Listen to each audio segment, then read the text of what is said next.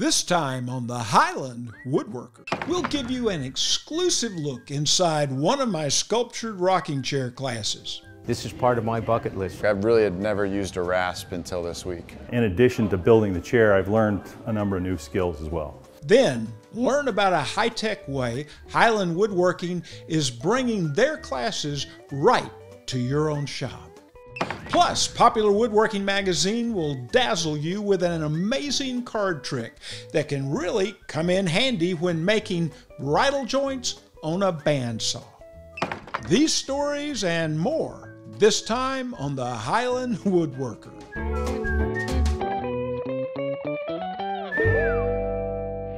Hello, I'm Charles Brock, and I'm a Highland Woodworker. Since 1978, Highland Woodworking has been providing the best in fine woodworking tools and a great woodworking education. We are focusing this episode on the importance of learning the craft of woodworking. In the last episode, I gave you a tour of my shop, and this time we'll take you inside one of my rocker classes that was captured a while back. Plus, learn about a new way that Highland Woodworking can deliver a great woodworking education right to your shop.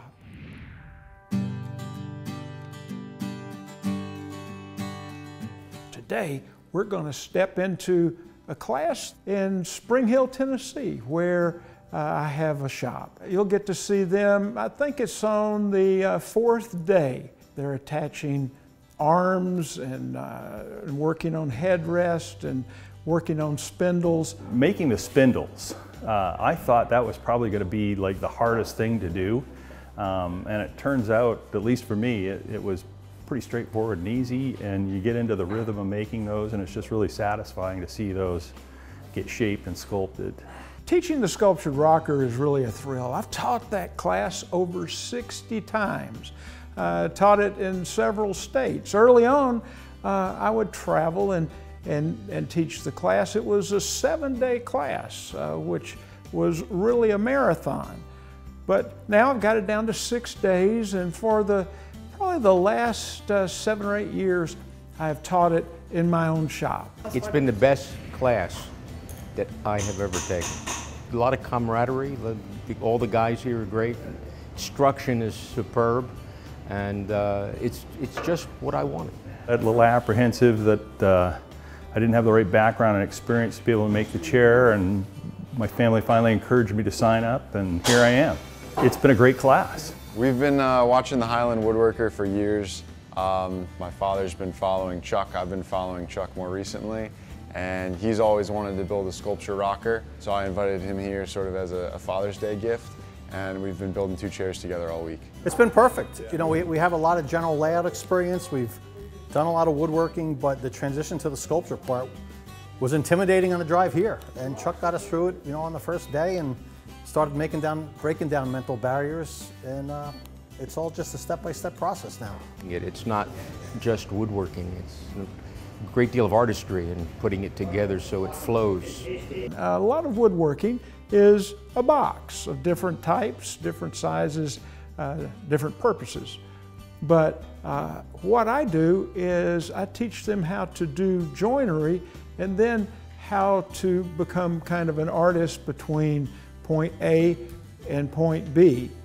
How to make some lines flow, how to do roundovers by hand, how to crown a surface, how to make some beautiful soft lines and some hard lines.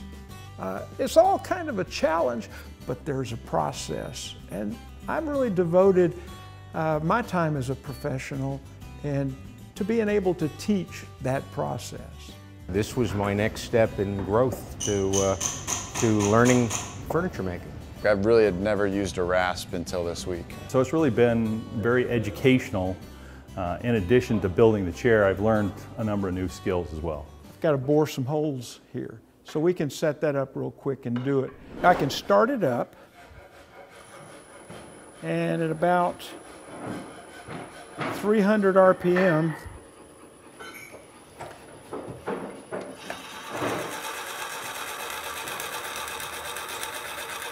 I can do this. And if you'll stand right over there, you can tell me maybe how much further I've got to go. 3 millimeters, 2, 1. All right, we're there. It's all right to end up down here someplace, letting that kind of round over, okay?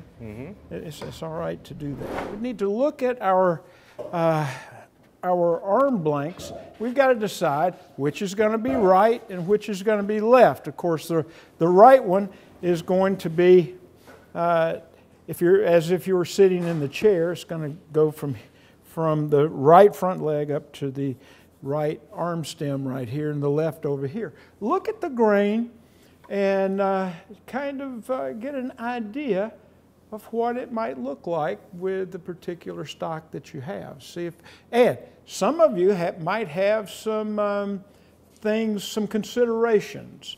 The considerations might be that you've got a knot someplace, or you've got something that you want to work around. It's so important to teach now because the schools are no longer teaching shop.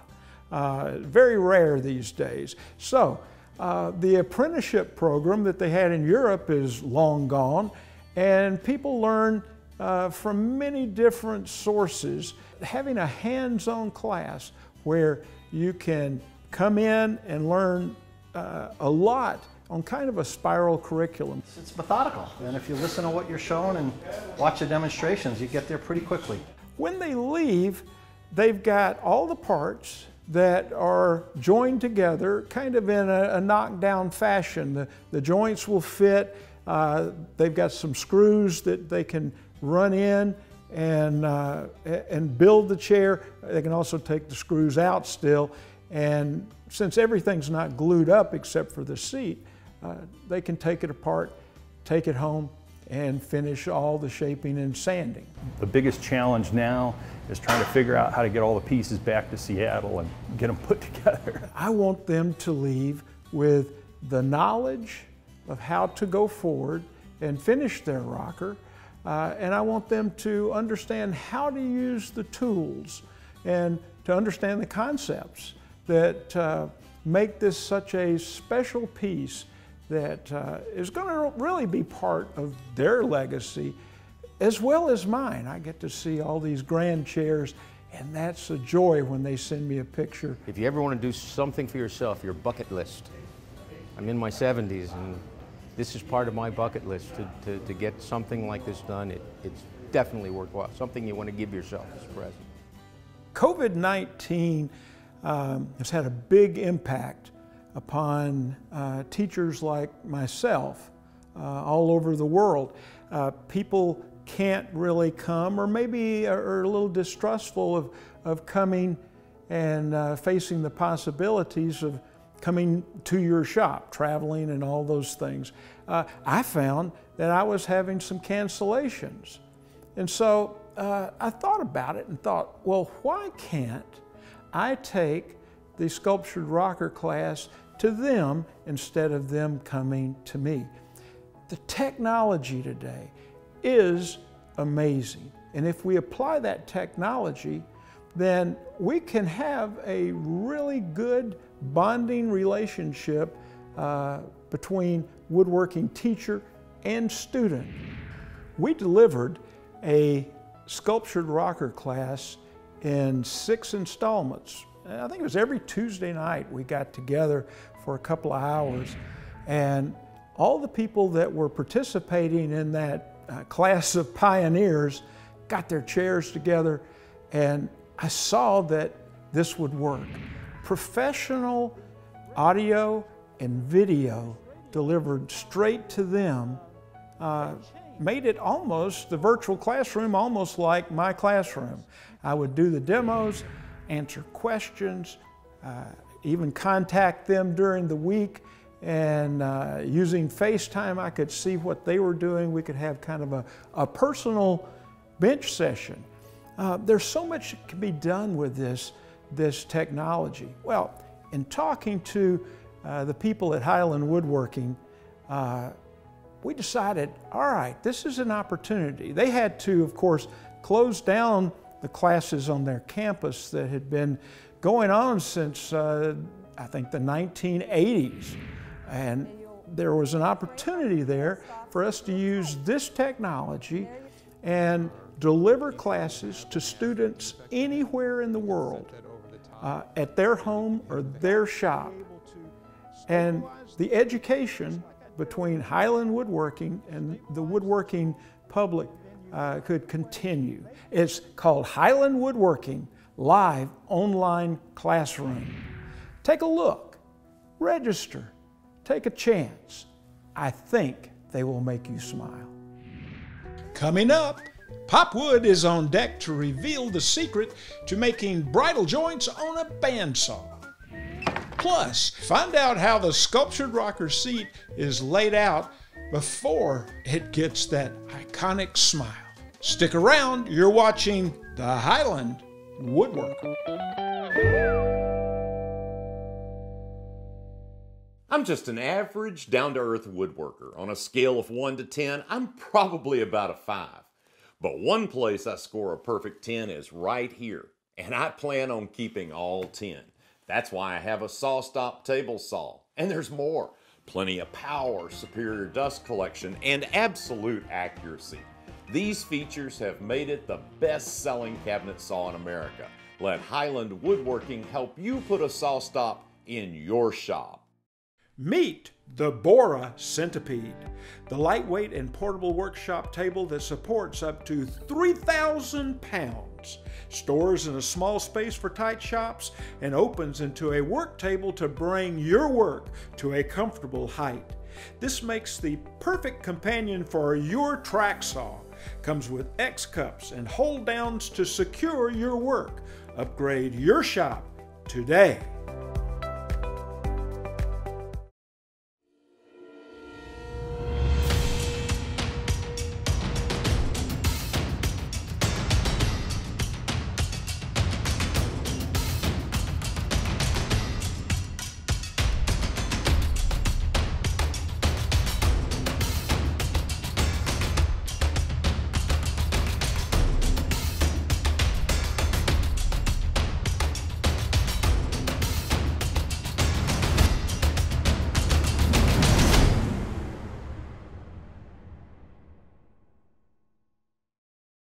For 35 years, Lee has manufactured the world's best joinery jigs. From our award-winning dovetail jigs and mortise and tenon jigs, to newer innovations like router table jigs. Easily add strong, beautiful joinery to your woodworking pieces, like half-blind dovetails, box joints, mortise and tenon joints, and through dovetails. Lee, simply the easiest and most versatile router joinery jigs. I've been using Forest products for years. You know, they're the maker of the Woodworker 2 saw blade. Gives great cuts on your table saw every time. Now I have a chop master for my miter saw. I have a dense piece of 2x2 walnut, and as you see, it cuts like butter, leaving clean cuts at 90 degrees. Forest, the cuts will make you smile every time.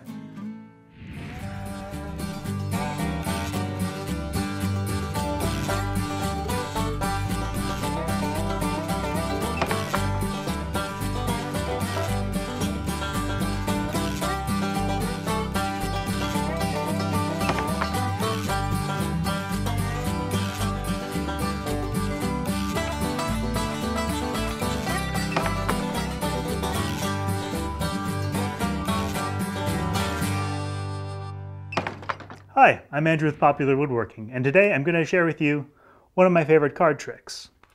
Now, it's not going to win you any money, but it is going to help you cut one of my favorite joints, and that's a bridle joint. A bridle joint is made up of two pieces. You've got your tongue and your mouth. Fit together, you've got a ton of mechanical strength and a lot of glue surface. That once you glue this joint up, it's going to be super strong. Now to cut this joint, we're going to be doing it on the bandsaw, and we'll actually be using the playing cards as shims for the fence. In addition to your bandsaw and your playing cards, you're also going to need a couple of stop blocks for your fence and a stop block for your cut. You'll need some clamps to clamp all those in place, and of course, your safety gear. Let's head over to the bandsaw and get started. First, I'm going to use my fence to set up my first cut.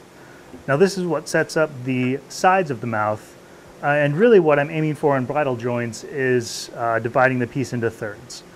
Once I've got my fence locked in, I'm going to take a miter gauge and set my cut block depth. I'm going to add my fence stop blocks. Now these blocks don't really play any part on the first cut, but they're essential on the second cut. And for these, I'm just using a couple of square pieces of wood, and I clamp them to the table.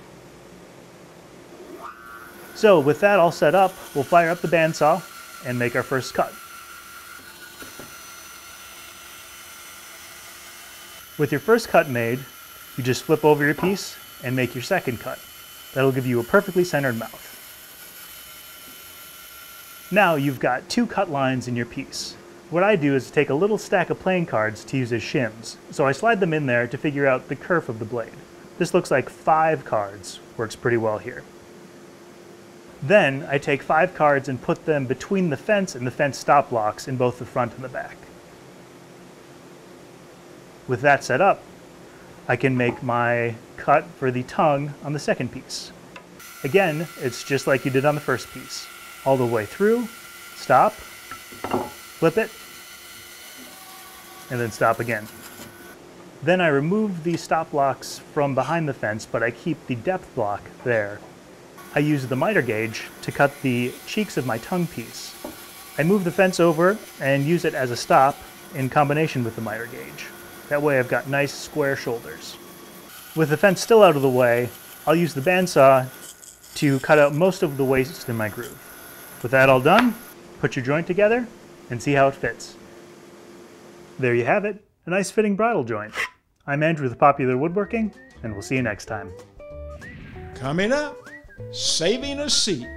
How I was taught a big lesson by someone on the other side of the bench. Don't go anywhere. You're watching the Highland Woodworker.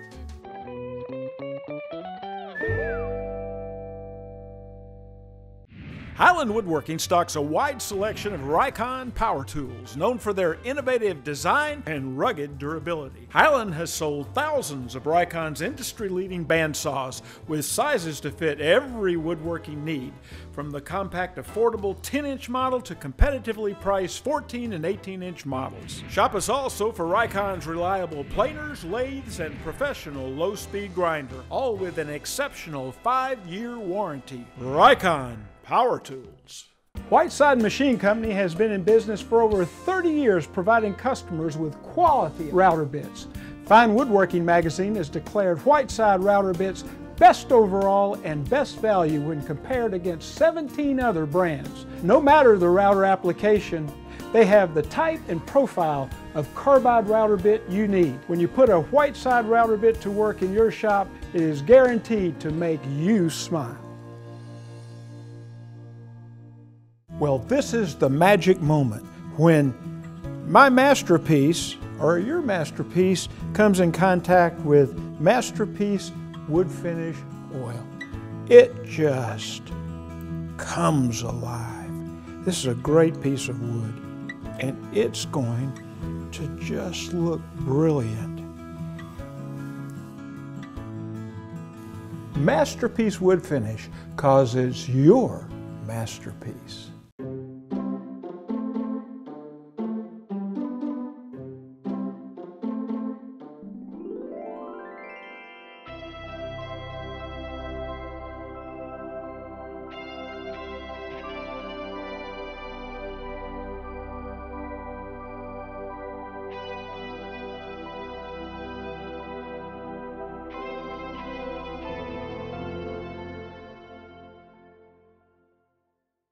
If you can't make it to Highland Woodworking in Atlanta, Georgia, you can shop online at highlandwoodworking.com. They're great at getting what you want to your shop quick. Let Highland's legendary wood slicer resaw blade help make it easy for you to get great results sawing thick lumber into thinner boards. The wood slicer is designed to cut much faster, smoother, and quieter than ordinary bandsaw blades. You'll be amazed at how smooth a surface you'll get with a wood slicer. Its variable tooth pattern greatly reduces noise and vibration. Order a wood slicer from Highland Woodworking for your bandsaw today. Well, what turned out to be my best day as a woodworker in many ways was also my worst day as a woodworker. Rolled out of bed at 6 in the morning, went out and had a little bit of time before I got ready to go off and teach one of my final days of elementary school.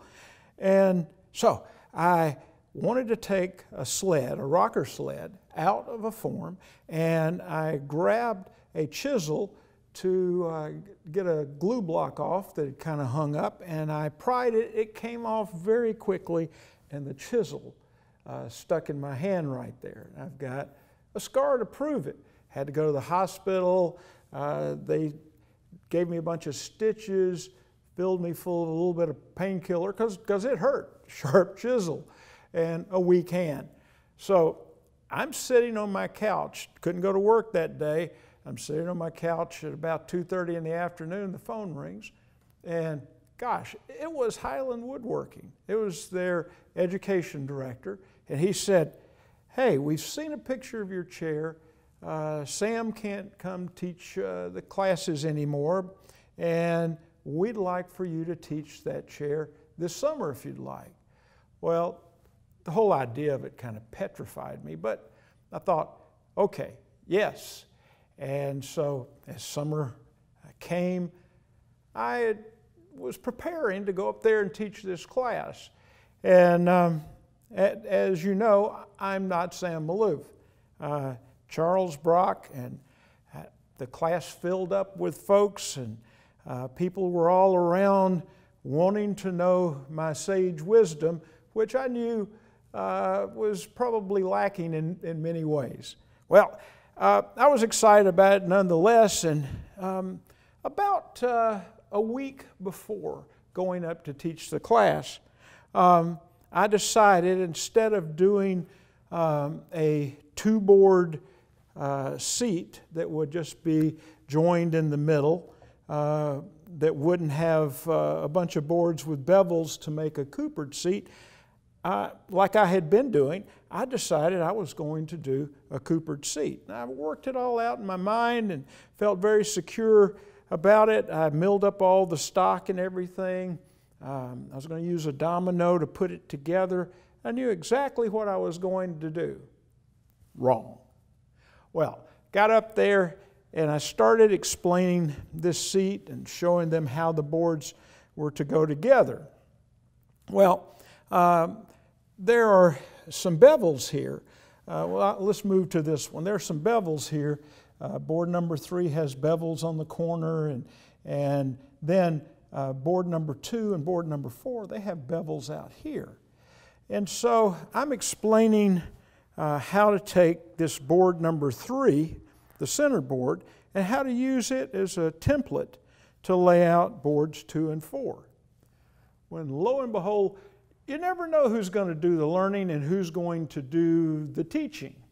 But in this case, I was going to tell them to take board number 2 and board number 4 and trace their sides, take it to the bandsaw and cut it.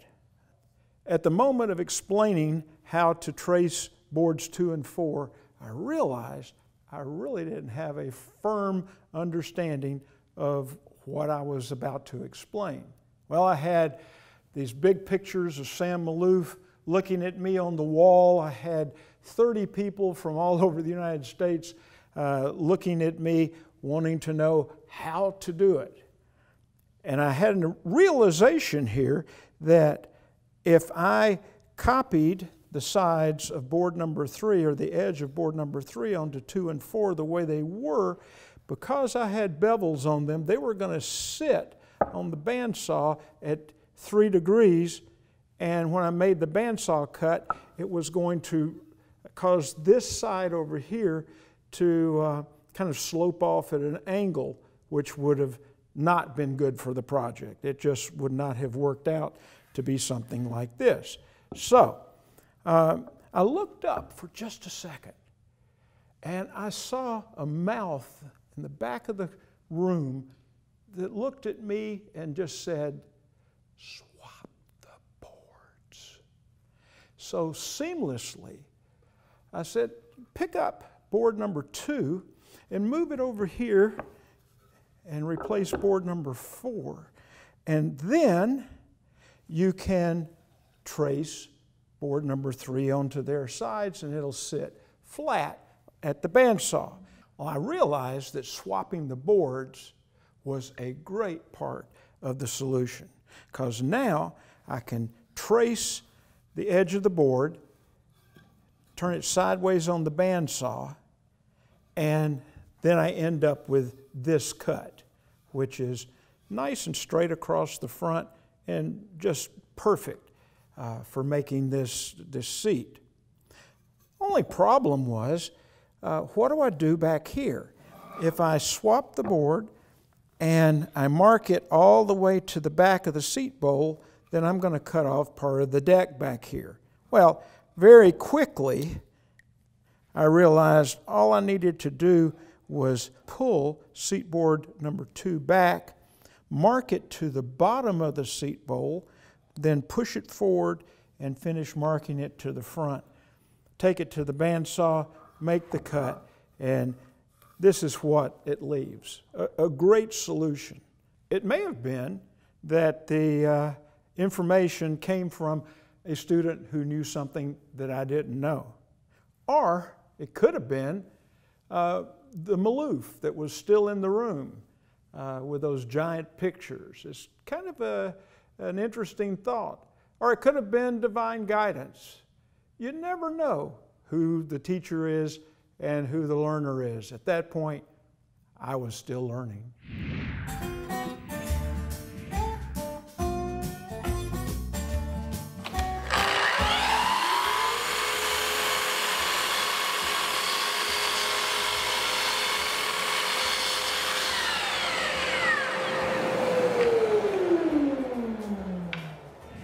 There are a lot of different choices in sliding miter saws.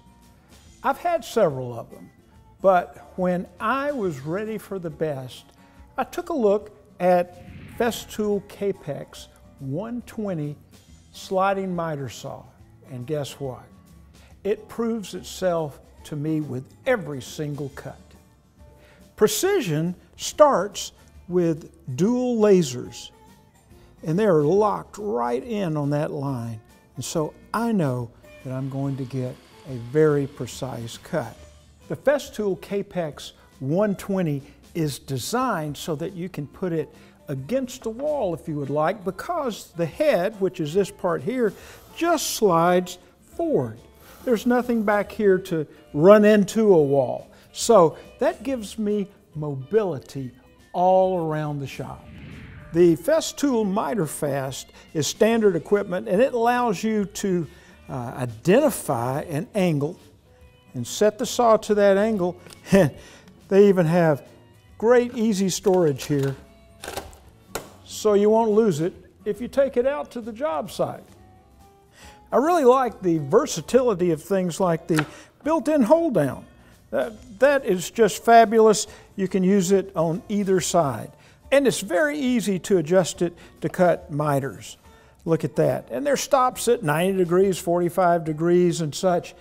Everything that you would need to be able to make precision cuts with a miter saw. Plus, you have 12 inches of cut here, and under the blade, you can cut up to 4 5/8 inches of stock. Now, that is quite beefy, but it has a very lightweight design at just over 47 pounds for the saw here. One of the many great features of this saw is you've got a cart on wheels available, very lightweight, but I mean sturdy, and you've got these extensions. You've got a right and a left. You don't always have to put both extensions on, but let me show you how easy. This is just wonderful, and it's still not everything. I am going to sit it into this groove, and I'm going to back it up just a little bit off of the fence here. Tighten it up.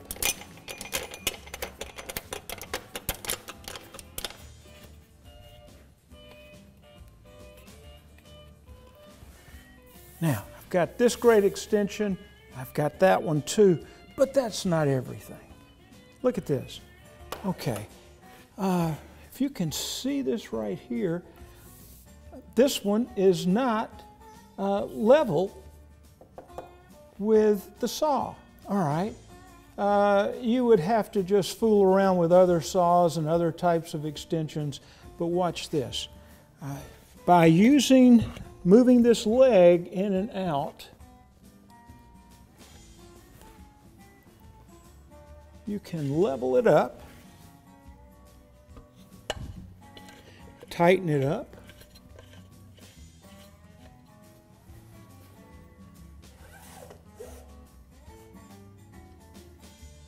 and very quickly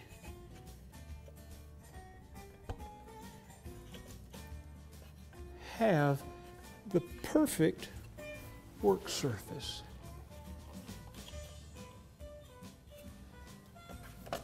Put a long board up here, and there won't be binding and things that seem to cause all kinds of angst like you have with most other saws and their extensions. And look how long they are. Plus, you've got a guide here that you can set, flip down, and make repeatable cuts.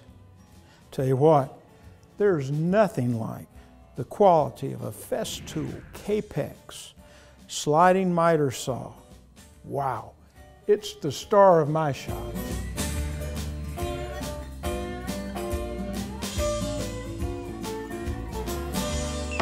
Improve your woodworking experience. Sign up for Wood News Online, a monthly newsletter showcasing the latest news, tips, and classes Highland Woodworking has to offer. By signing up, you'll receive the latest episode of the Highland Woodworker, special store promotions, and Wood News Online delivered straight to your inbox. Sign up today. Well, that's all the time we have for this episode. Thanks so much for watching, and be sure to check us out on social media. Until next time, I'm Charles Brock, and I'm a Highland Woodworker.